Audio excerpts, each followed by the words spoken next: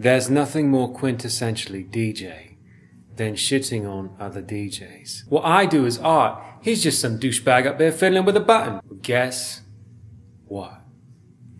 I'm fiddling with a button, and this is my masterclass.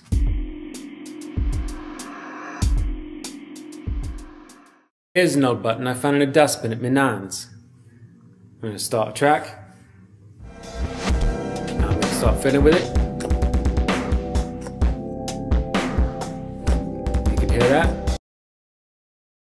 Whenever you bring a computer on stage, people just assume you press play. There's maybe like one guy that gets it. Like, oh yeah, he's using Tractor and he's got this really cool motion controller. Everybody else just thinks you press play. All you're doing by adding complexity is just increasing the chance that you fuck up. And that's the only time people fucking notice. When you're on stage, your primary job is as an entertainer, not as a musician. That's why so many artists today have a bit, you know. Skrillex, you go to his show and it's like you're in a fucking video game. You go to Steve Aoki's show and he's fucking throwing cakes at people. Interesting bit about Steve, his dad owned a restaurant. He threw fucking eggs at people and that didn't go over well. One day he threw some flour. One day he accidentally made a cake. That's when things really took off. So keep it simple, even if it just means fiddling with the button. I'm Liam Wright.